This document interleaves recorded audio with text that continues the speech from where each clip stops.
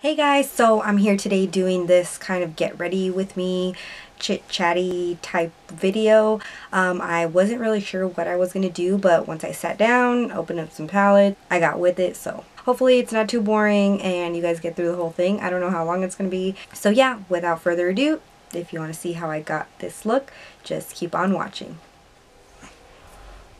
Why does my hair always have to look like a mess?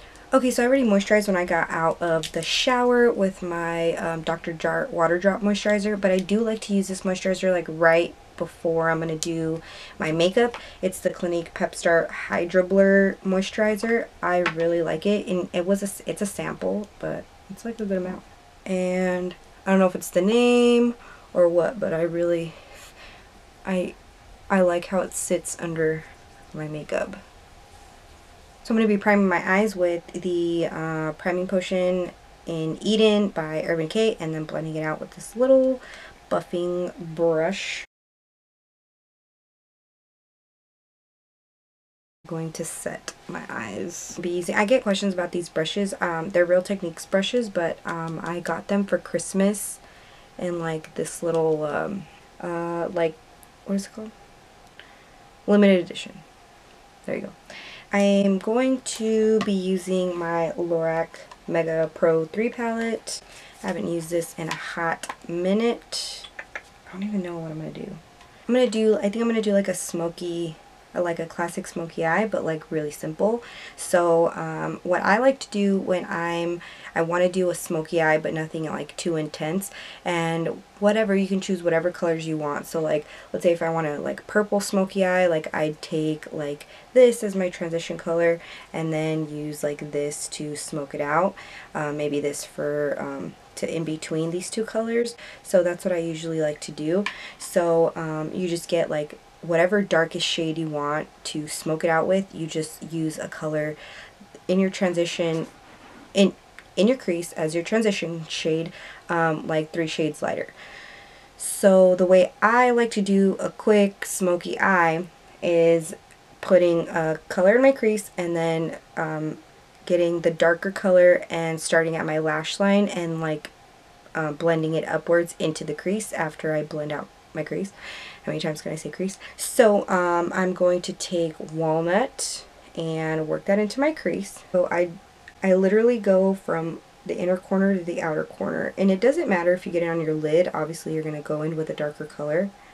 So these are one of my like favorite looks to do, like not looks, but like my favorite way to apply my eyeshadow when I always know that it's always going to come out, you know, good, like nice anytime I do it this way. So I just blend out any shade. If you want more of an orangey transition shade, you can also do that. If you want more of a mauve-y one, you can do that. So whatever, you know, you like. I usually like, if I'm going to do more of an orangey nude, or if I'm going to do more of a mauve-y nude, pinky nude, depending on the lip color that I'm going to do, that's the way I like to pick my transition shade, and vice versa. So like if I can't decide on my lip color, I like to kind of like look at either the darkest shade on my eyeshadow or the lightest shade and kind of go from there if I want a dark lip or a lighter lip. So since I'm going to kind of try to keep this look just a matte brown, going to just work that walnut shade into my crease all the way up and below. And then I like to go in with a more like, let's look at, this is the difference. This one is like blown out, like a little flower like that. And then this one is more like tapered and like blunt, I guess. So this one is going to give you a little bit more precise blending. So now that I'm all done with my crease color, I'm going to go in with this eyeshadow brush, and I'm going to pack on the dark shade onto my lid. The reason I like to use this and not a like shader brush, something like this that's a little more dense, or something like this, is because yes, it's going to put it on, you know, really dense and nice and dark, but I am going to be needing to blend it as I go, just so that I don't get too overwhelmed.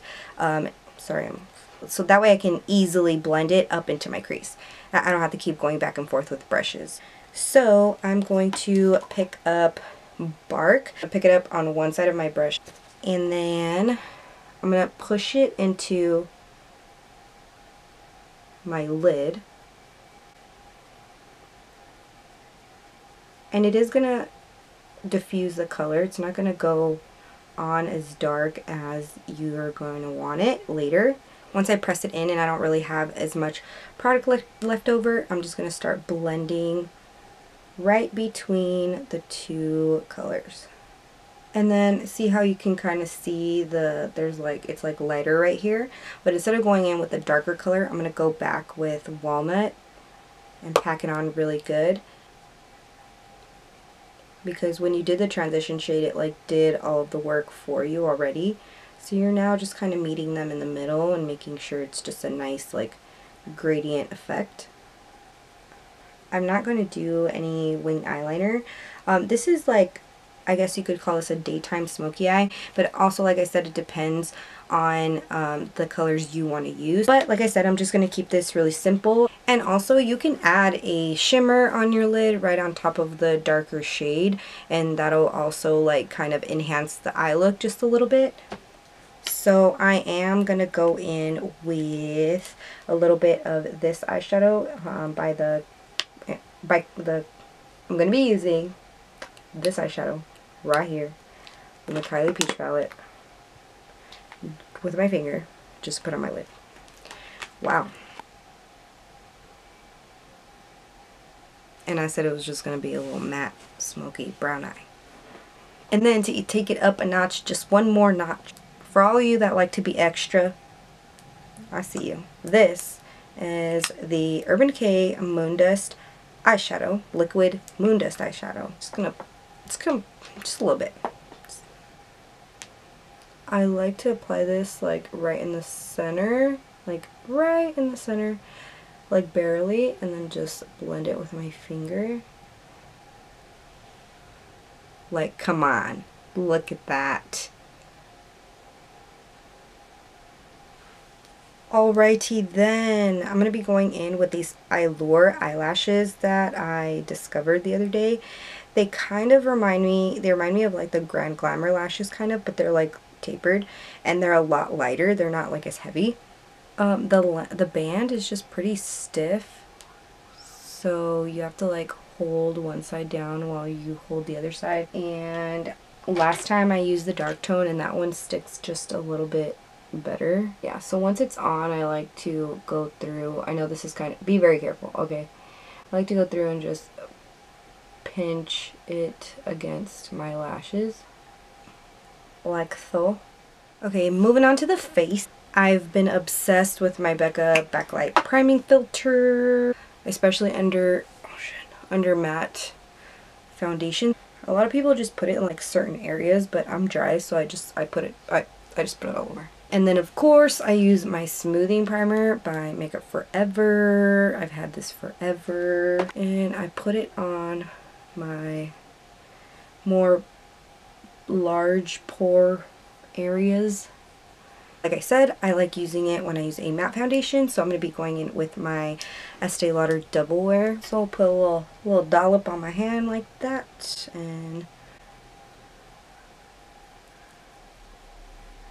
so this is in the shade Cool Vanilla. I feel like it's a little yellow for me, but I can make it work.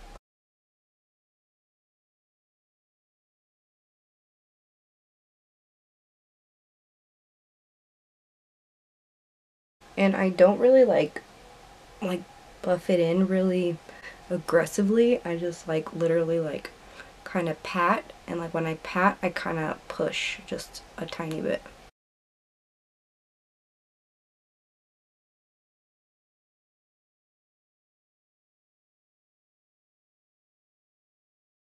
And for concealer, I'm going to be going in with Tarte Shape Tape. Duh.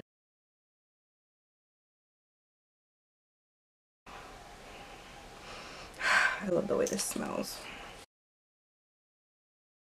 Okay, like I've been doing like in every single video I've been doing. I'm going to go ahead with the cream contour and the Pro Glow Tarteist palette with this little blending brush.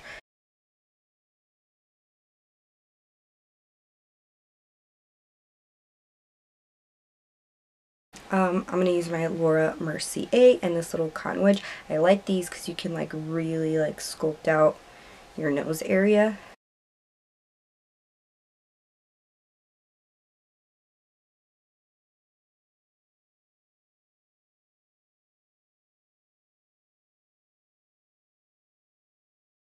And then I'm going to be setting the rest of my face with my MAC Mineralized Skin Finish in medium. This doesn't provide like tons of coverage or anything, it's just gives that set without caking you up. So I just kind of go in all the areas I didn't put any translucent powder, and then I dust off the excess. So I don't even, because since I'm dry, I don't even like bake for that long. So now I'm going to be going in with one of my favorite bronzers, my OG Too Faced Milk Chocolate Soleil bronzer, and this E34 by Morphe. It's a little like, I think it's like a blush brush, but I use it for both like blush and bronzer, but I like to pinch it like this when I do my bronzer to really like sculpt out my cheekbones.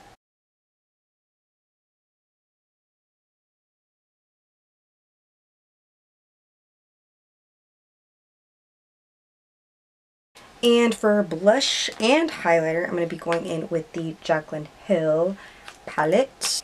Okay, I'm going to go in with this middle right here. This middle blush right here. It's called Amaretto. And blend. And buff. And blend. I've been using my Jaclyn Hill Champagne Pop the last few days, and which is what I'm going to use right now. And I remembered this blush, like, hey, hello, it was like, where have you been? So, and this is just like the perfect highlight ever. Just goes with anything. I like to spray my face like right after I'm done with all my powders. Setting spray makes a world of a difference in your makeup game. Don't say I didn't tell you, especially if you're dry. Especially, even if you're oily, because I know, you know, when you're oily, the makeup doesn't stay on. It kind of like starts moving around. So I forgot to kind of clean up under my contour, but it's alright. I can do it right now. Just a little bit.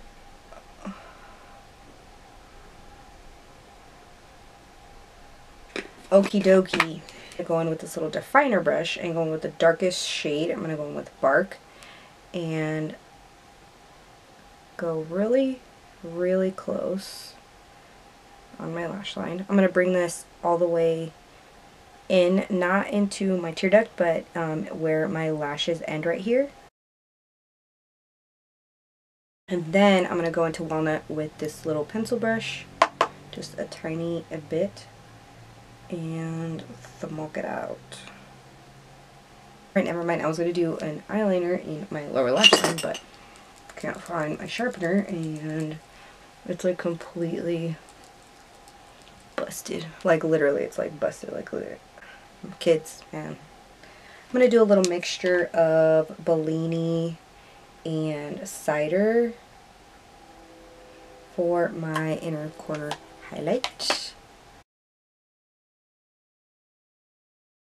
So I'm going to go ahead and do my brows. I've been using the, where'd it go?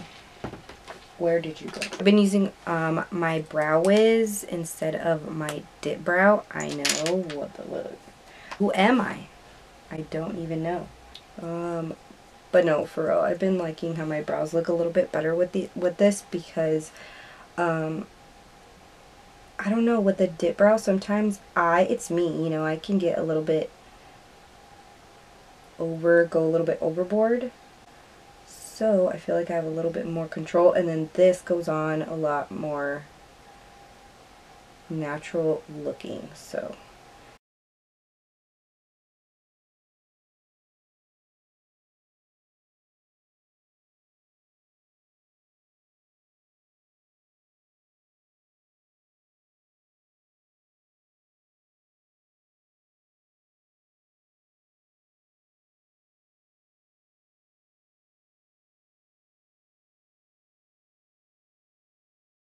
I'm going to go ahead and set them with some brow gel. I do like how my, like the edges, like my arch, how it comes out with the brow is better than the dip brow. Like I feel like the dip brow, it can get a little harsh. So I'm not going to do any bottom mascara. I usually don't do any bottom mascara. I don't know, I just like the more like softer lower lash line. So I think I'm going to go with, all right, let's go with Caramello, and if it's a little too light, I'll put on Bone Arrow.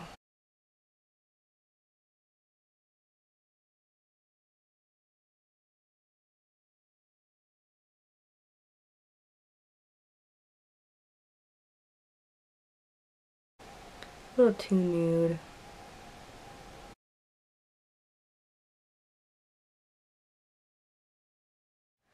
Alright guys, but yeah, this is it for this video. I hope you guys liked it, got something from it, you know, inspired you to do something of your own, step outside of your box, you know, la-di-da. So hopefully if you guys like this video, you'll give me a thumbs up, subscribe to my channel if you haven't already, and also there's that little bell down there that everybody in their videos keeps talking about. So I guess now, since you're not only, if you're subscribed, you don't get like notifications, so you have to click the little bell down there. So go ahead and do that so you don't miss a video from me. So I'll see you guys in the next one. Bye.